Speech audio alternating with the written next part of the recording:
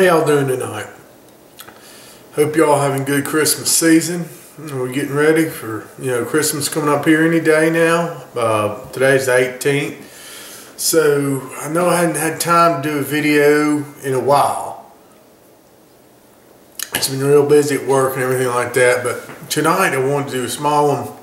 Kind of wanted to get started with some good down home food. It's cold outside. I want some good, home food, soul food, whatever you want to call it. I want to do some purple hull peas and some neck bones, some pork neck bones. It's going to be real good. It's going to be a slow cooker deal. Let it simmer, cook overnight. It'll be ready in the morning. Tomorrow I'm off work, so we're going to have a good meal. So let's get started. You've got a pot here, a little bit of olive oil in there. It's got a little bit of frozen Trinity. Just going to simmer that down. To that Trinity, since I added a little bit of Miracle, a little bit of carrots. So that's going to be good. Let's let that simmer down. I'm simmering down over there. Got my crock pot over here. We're going to place these neck bones. Some nice neck bones here. We got from the butcher. In the bottom of the crock pot. Don't turn on or anything. We're just going to get these ready. Because we're going to pour those purple hull peas and everything over these neck bones. Now that these just started to sweat down here, we go in with some seasoning. I got some Slap Your Mama here. You can use whatever you want, some kind of Cajun seasoning. Let's see. Open it up here. I'm going to put about a tablespoon of it, even tablespoon, right in there. And stir that around. Get that good seasoning. This next step is very important. You want to do this.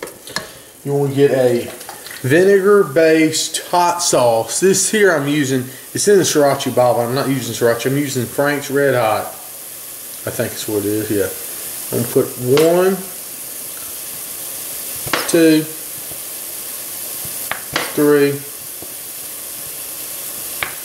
4. 4 tablespoons of that hot sauce in there. That's important. A hot sauce, you use that vinegar in there, and then it really helps to tenderize that the pork and the neck bone. Also gives a good flavor to it. Got that in there. I'll add my frozen purple hull peas, just 1 pound of peas. I'll stir all that around.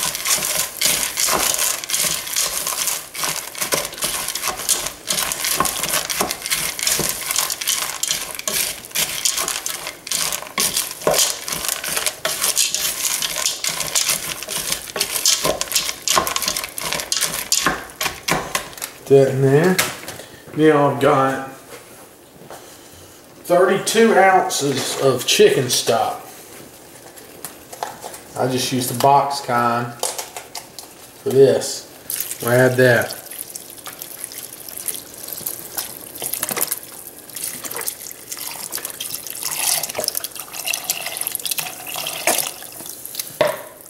And we're just going to bring this up to a simmer. And then we'll add it back over there to our neck bones. Back over here to the neck bones, I brought my peas and everything up to a slight simmer. And then we pour all this over the neck bones. Let me get something, just kind of get all those peas down in there.